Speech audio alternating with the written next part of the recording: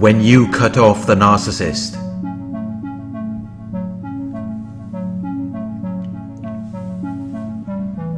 When you were with the narcissist, they were dependent on you as their source of supply.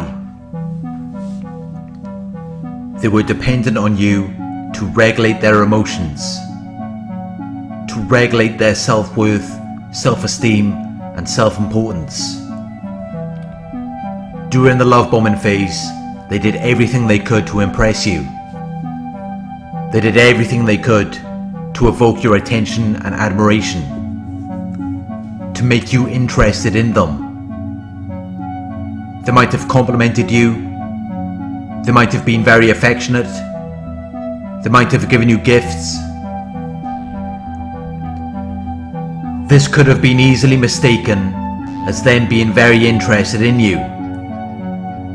But actually, they were using you for their own emotional regulation.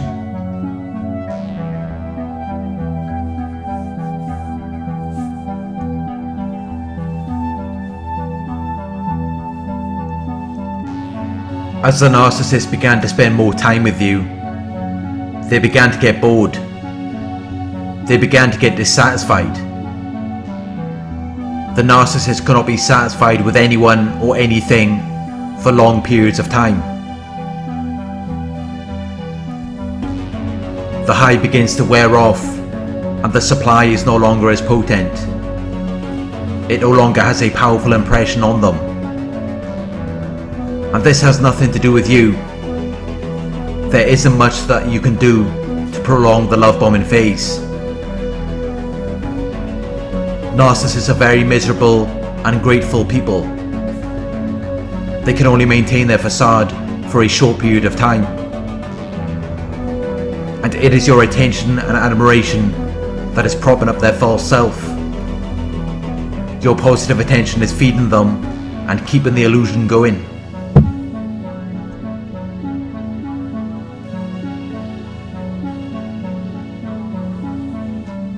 Once the high begins to wear off and the supply is no longer as potent, this is when the narcissist begins to devalue you.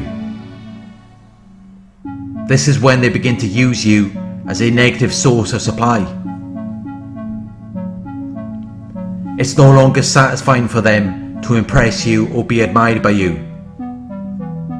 And by this point, you have probably figured them out already. You have probably realized that this person isn't who they said they were. You have probably seen through their deceptive outward appearance, which means that you are no longer validating their false self. So the narcissist has no fuel to keep the illusion going. The energy that they had to give you this false self and maintain the illusion came from you.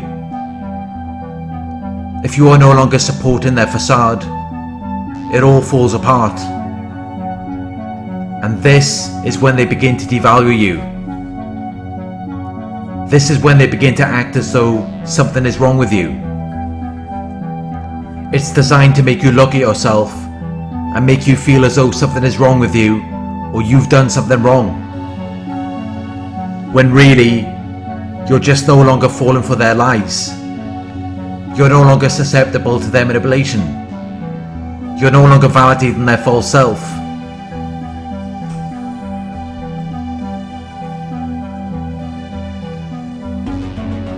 Even though they are devaluing you, it still gives them supply.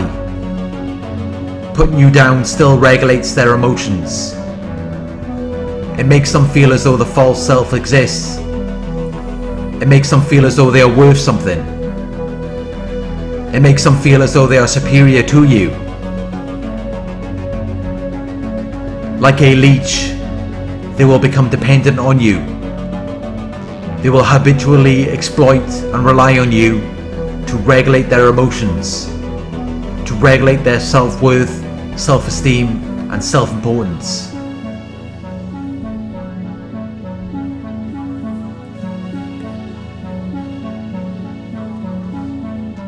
When you cut off the narcissist, they can no longer use you as their source of supply. They no longer have anyone to regulate their emotions, which means their exaggerated false sense of worth goes with it too. They can no longer maintain their false self or maintain the illusion without anyone to validate that it exists. This is why narcissists cannot be alone for long periods of time. They become depressed, even suicidal, and they are fully aware of this, which is why they will be grooming someone else while they are devaluing you. They will be love bombing the new source and preparing or training them to become their primary source while they are tearing you down. Once the new source is fully prepared or trained for this purpose, the narcissist will advance them to the primary position. This is when they will discard you. But if you cut them off before they are able to do this, before they are able to secure your replacement, before they are able to secure a secondary source of supply, they will be left alone. They will have no one to regulate their emotions. They will have no one to regulate their self-worth, self-esteem, and self-importance. They will begin to reflect on their true feelings of worthlessness and insignificance.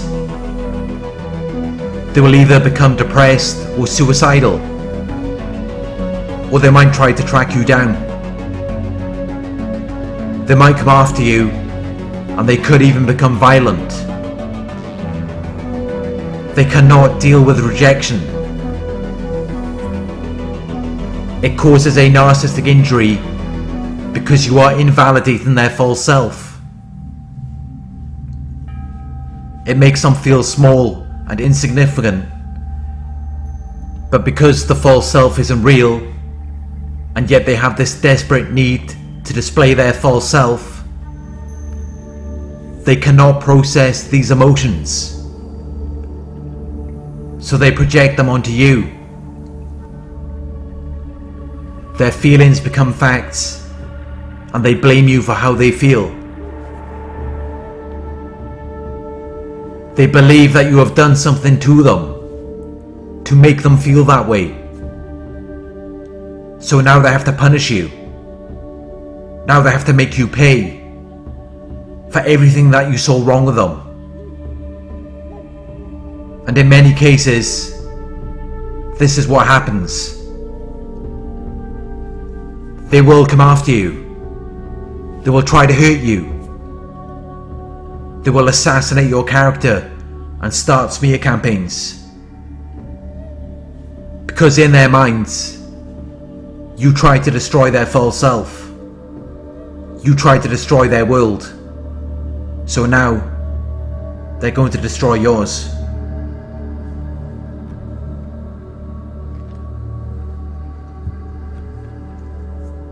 Thank you for watching. I hope this video resonated with you. Please like, comment, share and subscribe. Click the bell icon to receive notifications for my future videos. If you would like to donate, my PayPal link is in the video description. Coaching inquiries, you can email me at narcsurvivorcoaching@gmail.com. Thank you for watching, and I'll talk to you soon.